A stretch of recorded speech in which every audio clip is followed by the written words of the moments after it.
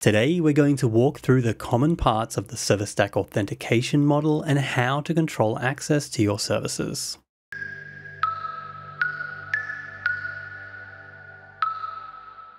When it comes to controlling access to your ServiceStack application, there are a lot of technologies and standards that can be used to achieve a variety of different solutions. From credential-based standards like Basic and Digest to delegate authorization patterns like OAuth, as well as token-based access like API keys and JWT. Supporting different ways of identifying who people are and what they can do in your system is a very broad topic with a lot of different concepts. So this will be the first video in a series looking at authentication in a ServiceStack application. We'll start with the fundamentals of the authentication model in this video to focusing on different providers and walking through the development process of building your own reusable authentication provider in future videos. A focus of the ServiceStack framework is providing the functionality developers need to build the solutions for their customers without needing to build everything yourself from the ground up. ServiceStack has wide-ranging support for multiple authentication types and providers built on top of an extensible authentication model. This ties in with user management tools like those found in ServiceStack Studio, creating a productive way of making sure you can provide your users a familiar way to authenticate while keeping the required code for access control to a minimum. Jumping into an example, let's get our bearings by generating a ServiceStack application with example authentication already wired up and walk through what happens when a user logs into this application using a username and password. We can use the Getting Started page on the ServiceStack website to start with a template that already contains an example of the configuration we need. Going to servicestack.net/start, provide a name for your project and add the features Auth, an Auth repository of RDBMS, and under RDBMS, select SQLite for your database. Next, we'll use the View SPA template for use with these features since the template already has a registration and login UI we can use for this example. We won't focus on the UI since all authentication services are ServiceStack services, so we have a clean, well-defined API to put your own UI on top. Instead, we'll be focusing on what is going on during the requests that involve authentication itself. Once downloaded, unzip the project into a directory and open using your favorite IDE for .NET. Once open, navigate to the app host project, which will have the same name as you provided on the Getting Started page. Here we will see several configure C# files in the root of this project. These are modular classes to configure different parts of your ServiceStack app host. Being modular means we can mix in these different code-first configuration files independently, which is what the Getting Started page does to generate the project. The configure.auth.cs file configures the AuthFeature plugin, which is the starting point for our application initializing the different components needed to set up authentication. Here we can see the AuthFeature requires a session factory, returning a new custom user session which inherits off auth user session, and a series of IAuth providers which are initialized with the app settings property. These implementations of the IAuth provider interface is where the specific authentication process for each related provider is controlled. By default, the AuthFeature plugin provides service endpoints for logging in as well as assigning roles and permission to users. Other services like user registration are not a part of the AuthFeature plugin and must be added independently since not all auth provider workflows require the use of a user registration service, for example, OAuth providers. Before launching this template for the first time, be sure to run npm install to install the JavaScript dependencies. Running this application and looking at the UI, we can register a new user and log in using the simple form, which uses the credentials auth provider. Let's break down what is happening when we click the login button. Looking at a diagram for this login process, we have our SPA application calling the Authenticate service, which is provided by default in the AuthFeature plugin. Looking at the different components involved in this diagram, let's define the role each of them play in this process. We have an IAuthRepository, which is an interface for implementations that store and retrieve your user details defined by the user auth class or a class that inherits from it, such as app user in this example. The user auth session represents the information stored in the current user session, which can be referenced by a session cookie provided to the client in the response to the Authenticate Service API call. We also have the iCache client, which in the context of authentication is used to store and retrieve the session information for an authenticated user. And finally, we have the IAuth provider that uses some or all of these components to process the user authentication related requests. The call to the Authenticate service specifies the provider in the request, which identifies which IAuth provider implementation is to be used to authenticate this user. In this case, it's the credentials auth provider. This provider then uses the registered IAuthRepository to verify the credentials being passed in the request. In our case, this will be an ORM-Lite auth repository that will be reading the data from the SQLite connection.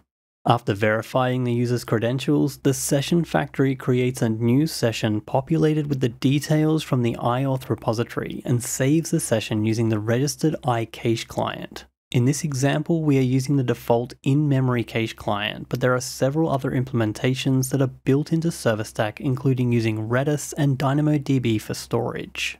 And finally, the session cookie is passed back to our single-page application. Subsequent calls to services that require authentication will provide the cookie with the request, which is used to retrieve a session using the same iCache client. This session is then used to validate if the user is authenticated and has the roles and permissions required for this service. Jumping back to our example application and taking a closer look at the IAuth repository itself, let's navigate to our configure.auth repository to see exactly how this is configured.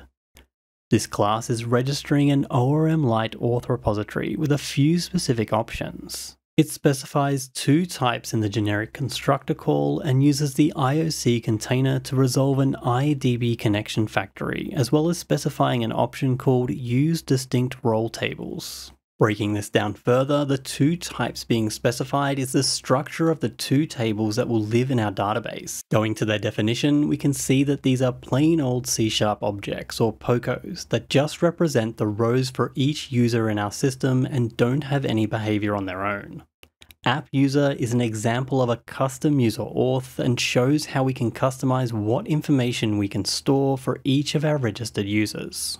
The user auth details type represents user information from each auth provider the user has authenticated with. This info is what makes up the data in our primary user auth table, which in our example is called app user. Using the IOC container to resolve an IDB connection factory is how this IAuth repository will access the database to read and write user data.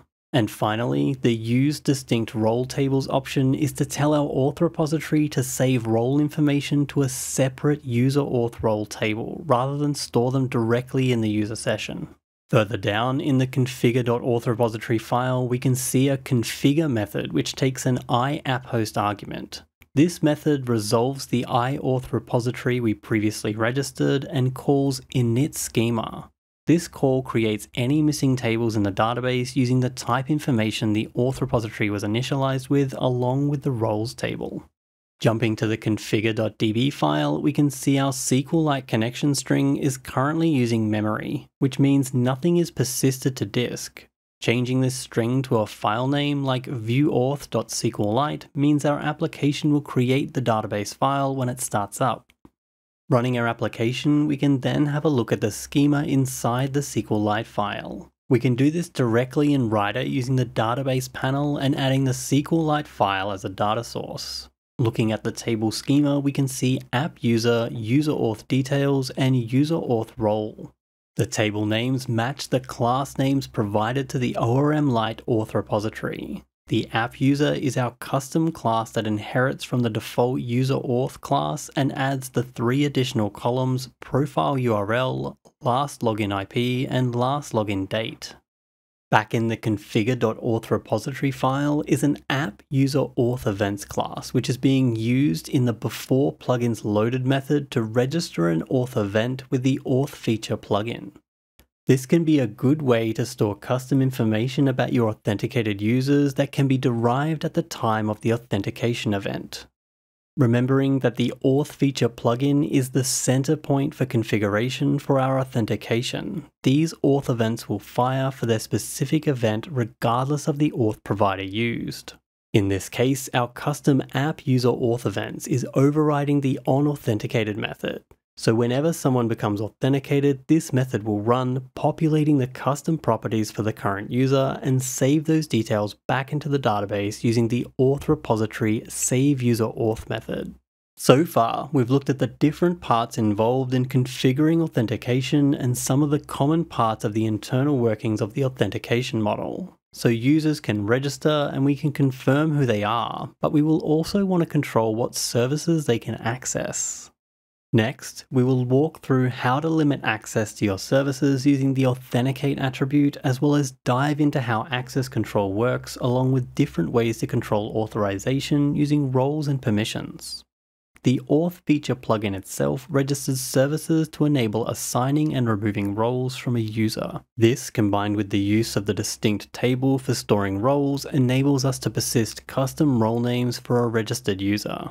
To assign these roles, an admin user is needed by default. Currently, our sample application doesn't have an admin user, but we can add an example by uncommenting the following line of code in configure.authrepository.cs. This will create a user with a password and the admin role. We can then use this admin user's credentials to make an API call to the assign roles endpoint, specifying a username with roles or permissions. Let's add the power role to the new user we created by the web interface. We're using Rider's built-in HTTP request scratch files to perform a request to assign the power role to our new users. This is making a post request to the assign roles endpoint, specifying the username and the role we want to assign in the body of the request after we've already authenticated with the admin user credentials. Looking in our SQLite file, we can see the rows in our roles table, showing our admin user with the admin role and our new user with the power role. So far, we aren't restricting any services to require the power role, but let's change that by navigating to our service interface project and the myservices.cs file.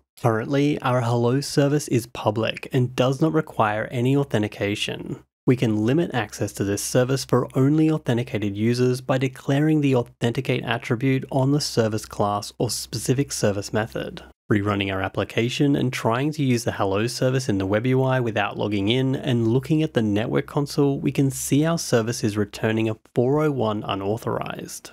Navigating to the sign-in page and logging in with the new user, and our hello service UI starts to work again as expected. Now going back to our service, let's limit the service to users with the guest role. We can do this by using the attribute required role and specifying the name of the role as the first argument. Logging in as our new user who only has the power role, we can see in the browser's network console that we are now receiving a 403 forbidden. Logging in with the admin user, the service works again, even though the admin user does not have the guest role. This is because the admin role by default is recognized as a super user role with access to all services. Think of users with the admin role as having root access to your application's services and limit the use of this role in production environments where applicable.